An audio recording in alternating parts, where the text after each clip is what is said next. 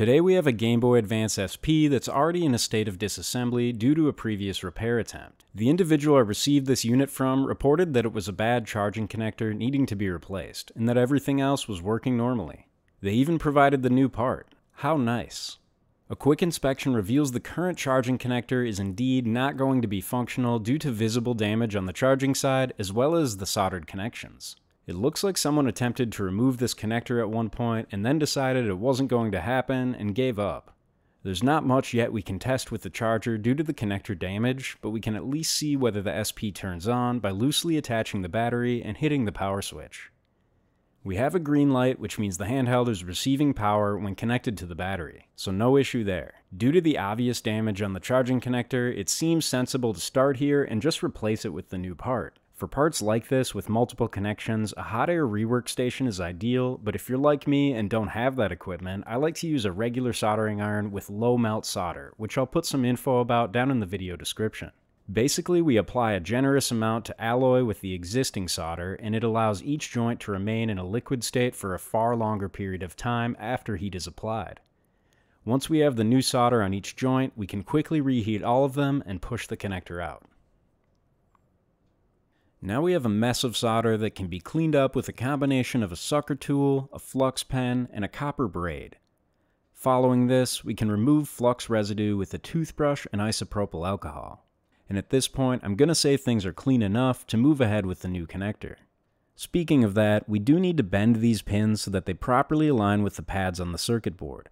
This is a pretty tedious process, and I use a tweezers and a side cutter to bend and trim until things are just so and land appropriately on the pads while not having the pins shorting out with one another. Here's a quick close-up view of the formed connector and what it looks like landing on the board.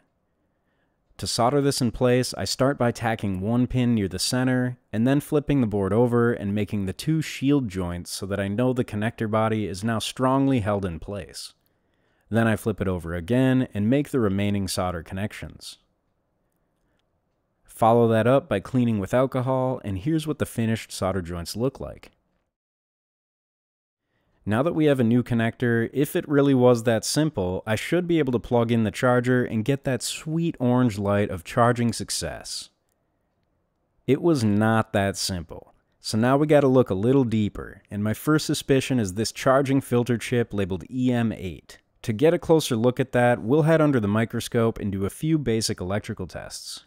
So the first thing we'll do is check continuity on all four legs, starting with the lower right, then the lower left, then just above it, and lastly, the upper right leg. So everything looked good there, but now I'll switch to resistance mode and check the filter chip itself. We should have some resistance between the left and right leg pairs. The right pair is measuring open, which is not a good sign. And the same thing with the left pair. So I think it's confirmed that this chip is completely blown. So now the plan, as a temporary fix, is to bypass the chip completely. And I'll do that by shorting out these disconnected pad pairs with fine wire. What I have on hand is 36 gauge. I start by tinning all the vias I'm intending to connect to, and adding flux when necessary to promote wetting of the solder. I start with a long wire to make both connections and then trim it afterward. These solder joints do not need to be beautiful because they are just temporary, but when all is said and done, this is what the bypass looks like. We'll check with the meter to make sure only the intended connections were made, and then do our functional test by plugging in the charger. Oh my, that is our orange light of charging success. So it's fully confirmed that the EM8 chip on this unit is bad, and our next step is to replace it with a good one. I ordered the new part, which for me will take about 2 weeks to arrive, but for you will be like half a second. I have the new part, and I got 2 of them just in case we mess anything up. We first need to remove the damaged chip, and we'll start by removing the temporary wires. Then we'll use low melt solder to more efficiently remove the damaged part, just like we did with the charging port. After the bad chip is off, we'll use the copper braid again to help soak up the excess solder, and then clean with alcohol so we have fresh pads to work with. This part has a flip chip termination style as opposed to a wraparound, meaning the pads are only on the bottom and we have no sidewalls to solder against, and doing this with a regular iron is tricky or even ill-advised, but I'm going to try and make it work.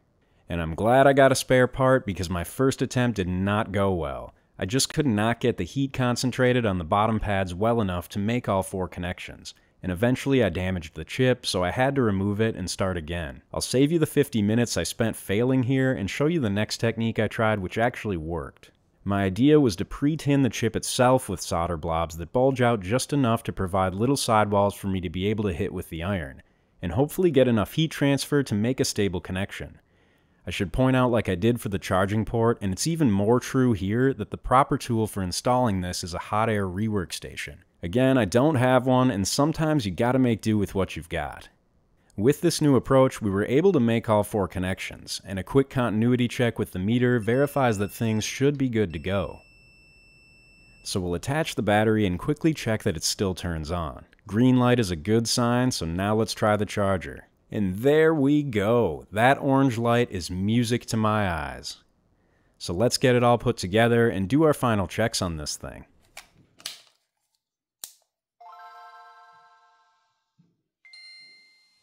It turns on, reads games, sound and buttons all appear to be working normally. And most important of all, we can charge it now. I'm so glad we were able to get this one fixed, and I sincerely hope this video can help you out. That's all, everyone. Kind of an abrupt ending, but it's fixed. There's nothing else. So thanks for watching, and I'll see you in the next one. Take care.